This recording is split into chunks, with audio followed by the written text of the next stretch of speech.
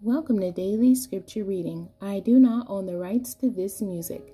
Ephesians chapter 2, beginning at verse 1 and ending at verse 10. This is the English Standard Version. By grace through faith.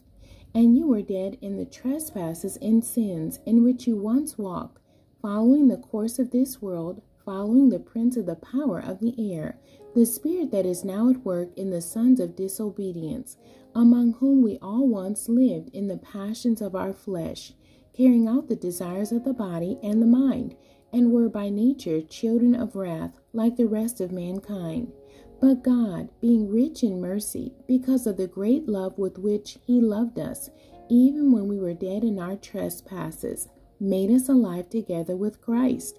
By grace you have been saved, and raised us up with Him, and seated us with Him in the heavenly places in Christ Jesus, so that in the coming ages He might show the immeasurable riches of His grace and kindness toward us in Christ Jesus. For by grace you have been saved through faith, and this is not your own doing. It is the gift of God, not a result of works, so that no one may boast.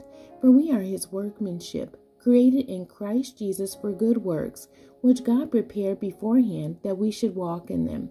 The end. God bless you, and thank you for joining me today.